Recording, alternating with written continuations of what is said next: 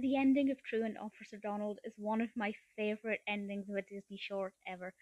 I'm not going to spoil what happens at the end. Absolutely loved it. It was a really pleasant surprise.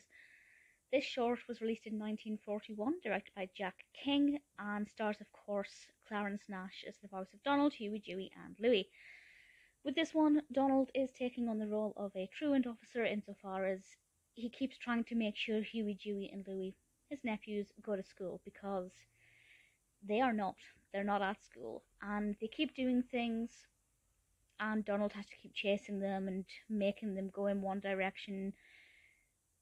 But there is no way that these boys are going to listen. Of course they're not. They're his cheeky little nephews, and they wind him up. They try and outsmart him and often succeed.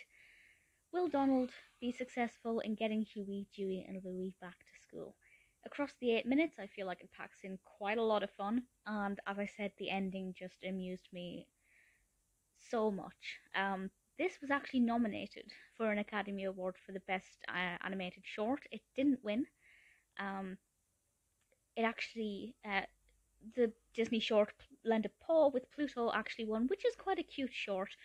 But by far, this one is my favourite of the two. I really thoroughly adored it. If you are new to Disney shorts, or maybe Disney in the 40s, and you're looking to get into them, I'd say Truant Officer Donald is a brilliant one to start with.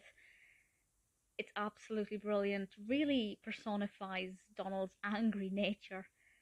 And Huey, Dewey, and Louie are always fun. There is quite a sad moment with how do I describe this without spoiling it? With 3 chickens. That's all I'll say. But it choked me. It got to me. It just really shows their mischievous behaviour. Truant Officer Donald is pretty fabulous.